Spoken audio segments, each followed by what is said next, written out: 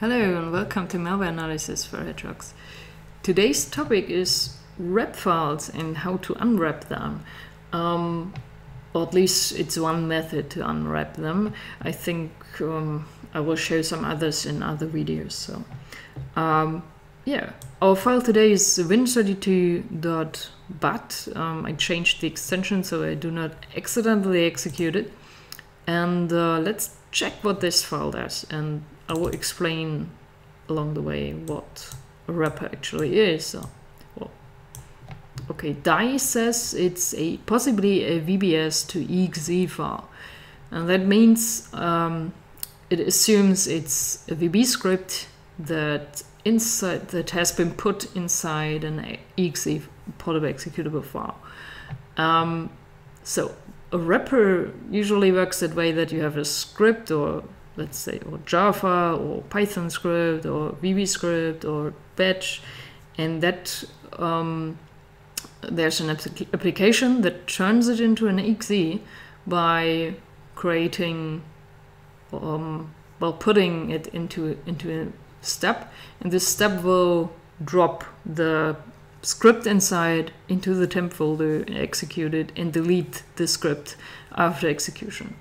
And the execution deletion part happens so fast that you often cannot just grab the file from the temp folder.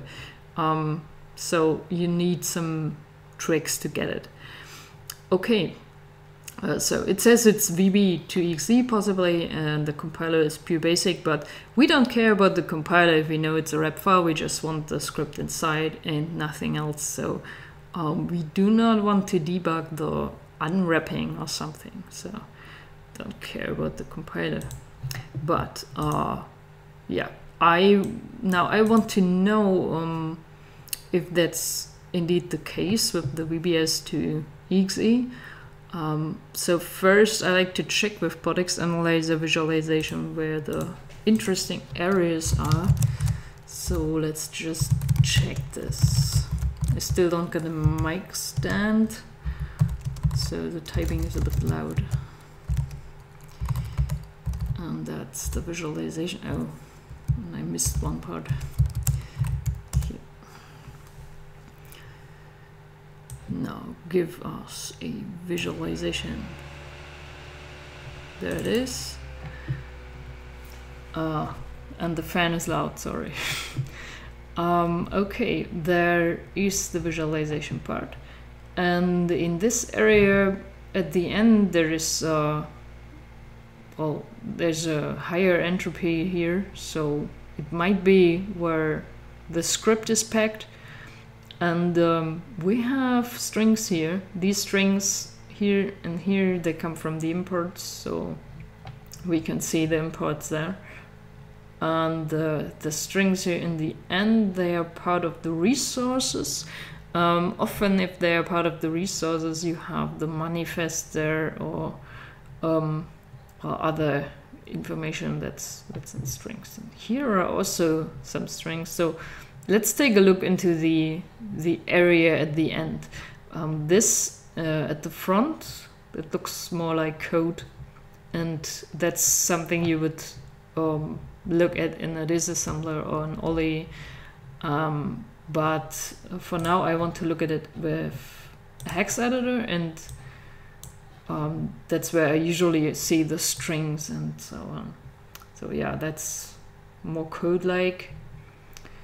And here is the area with the imports. Let's take a look at the end. Some padding strings, and indeed there's the manifest. And this area is the version information, which sometimes gives away some information, like what the file was intended to do. But actually, even if it says it's from Microsoft, you cannot rely on that, because everyone can just edit this version information, and some people do. That's an interesting string here, B2E decompile pa1.bat. B2E stands for Batch2Exe, and let's see if we find some similar strings here. That's the imports part. this regular pattern is often, or it can be image or icon. Okay, now that's interesting. Here we have the strings that belong to a Batch2Exe wrapper, and there's also some kind of batch script inside here, but it's not our batch script that we want. Our batch script is, well, saved somewhere and encoded or encrypted somewhere in the file. Now, we know it's a wrapper, and with that we can use Olly to get the file inside. Okay. We open our file, and the idea now is that we just set a breakpoint on the write file call. So let's do that, run. We are now in kernel 32 at the beginning of the write file function. And we already see that there's the beginning of a batch script. So let's follow and dump. And there it is. We will, let's see if we see the end. Yeah, here's the end. So we can just copy that, binary copy, that's a good idea.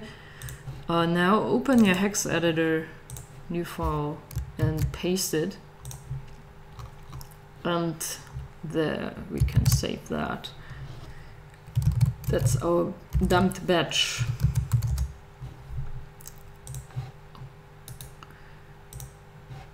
Here it is. Now change the language, and nice. That's a ransomware, or yeah, that's a ransomware.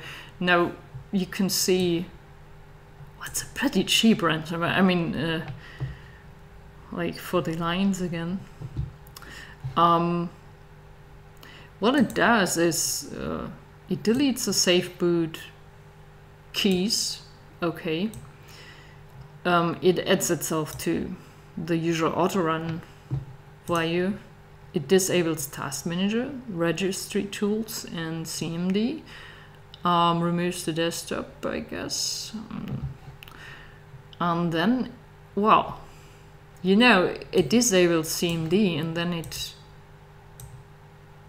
says Windows blocked in the CMD. I'm not sure that this will be shown if CMD is disabled. So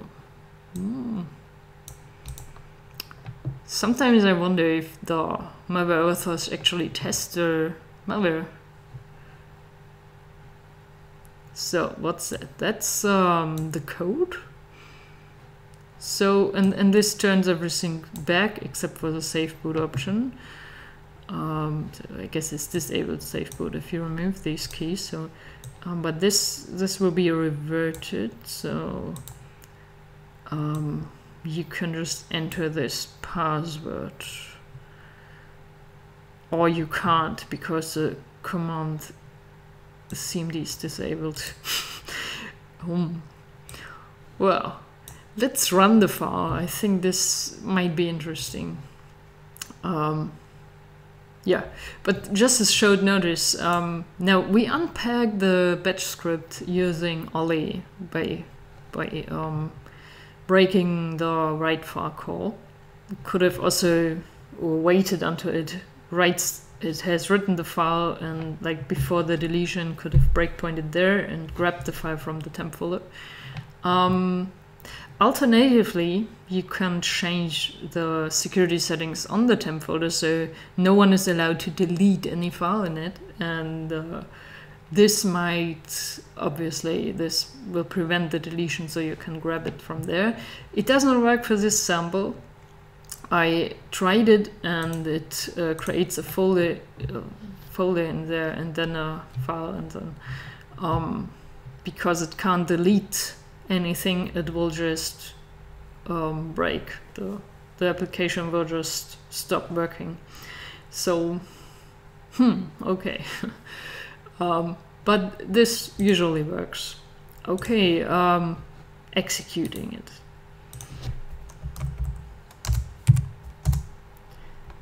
it's not a batch really.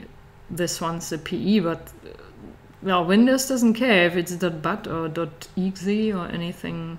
It's as long as it's executable. So okay, let's see, and that's it. No CMD and no ransom node. I doubt that they got any money from that ransomware. Now if I try to open Task Manager, it says it was deactivated by the administrator.